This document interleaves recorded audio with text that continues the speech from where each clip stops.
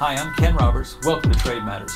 When we think about massive and rapid change in the global economy, we often think of cell phones, artificial intelligence, blockchain, even if we don't know what that means, and big data, new things.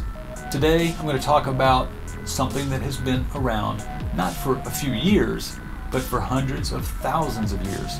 Oil. Oil is now the United States' 7th most valuable export. While oil is the United States' number 2 import, the fact that the United States is not just a major buyer, but also a major supplier to global markets has enormous disruptive and destabilizing implications for the Middle East, for Russia, and for parts of Africa. Here's how fast it's happening.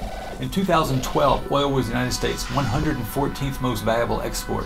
The total for the year was $2.64 billion. Remember that number.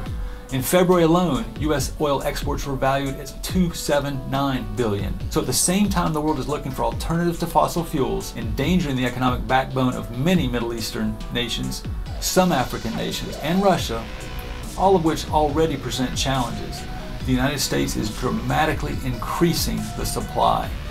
This and much more at ustradenumbers.com. And remember, trade matters.